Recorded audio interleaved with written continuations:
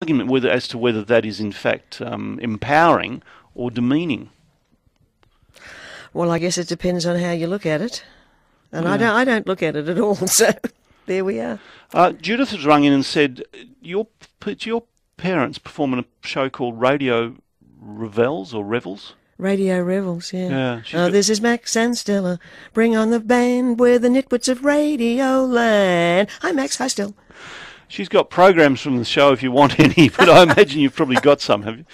I think somewhere in the closet, yes. Well, we'll get on to her. Did you see that the words from I Am Woman are part of a high school syllabus now? Oh, yes. How do you feel about that? That was one of the highlights of my life. I mean, that's not something that I ever expected.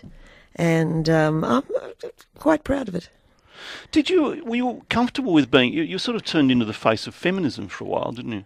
Oh, I have always been a feminist. No, I wouldn't have doubted that. Yeah, I mean, when I was 4 or 5 years old. I mean, I wasn't able to articulate it, but I knew that women were not being treated right, and that there was a lot of demeaning stuff that went on. And but I was too young. My sister tried to get me to explain what I felt, but I was too young to really put it into words.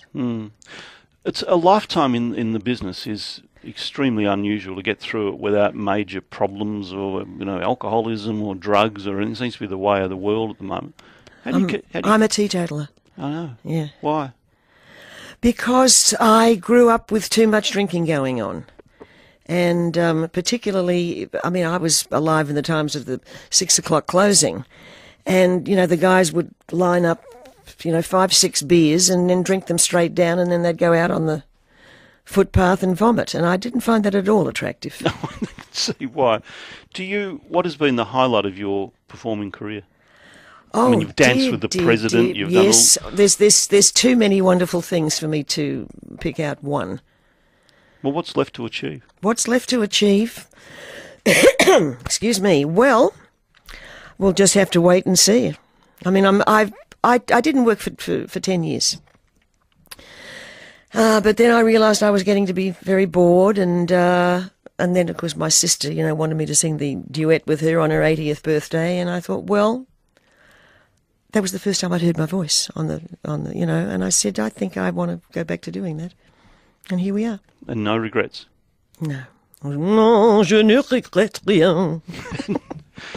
And how long will you go on for? Oh, well, until I drop, I suppose. I mean, the kids are grown and gone. They've got their own lives, and it's me on my own, and take every day as it comes. And loving every minute of it. Yeah. Thank you so much for coming in. I think you'll love the room. Hamer Hall, the Arts Centre, on the 5th of April, which is Saturday, 8 o'clock. I'm looking forward to it. Helen Reddy. And you'll have to sing I Am Woman, won't you? Oh, of course. Does that get a bit hard? No. No, you're a performer. That's right. Thank you so much for coming in. Thank All the you. best.